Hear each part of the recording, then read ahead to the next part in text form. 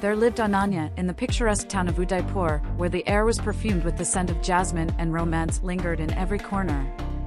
Ananya, with her grace and poise, moved through life like a gentle breeze, leaving behind an aura of elegance wherever she went.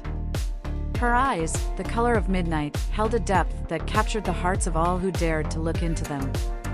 One evening, at a lavish ball held in the Grand Palace, Ananya caught the gaze of Arjun, a dashing young businessman with an air of mystery surrounding him. Their eyes met across the crowded room, and in that moment, the world seemed to stand still.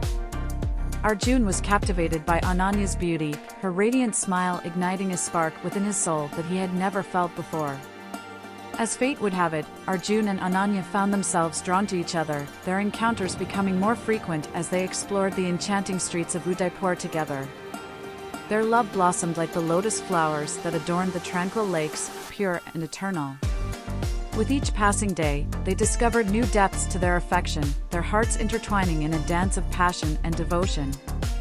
Underneath the starlit sky, amidst the ancient ruins of a forgotten palace, Arjun professed his love for Ananya in a whispered vow that echoed through the night.